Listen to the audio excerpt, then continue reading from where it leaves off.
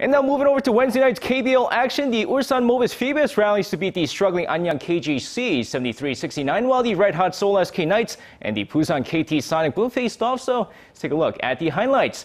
Now the SK Knights take control early on the game, taking a comfortable 23-11 lead after the first quarter before heading into halftime with a 34-28 lead. Now despite KT trying to change up their offense in the second half, SK led by Aaron Haynes' 14 points and 9 rebounds hold on to the win. This one 72-61 for their 5th straight victory.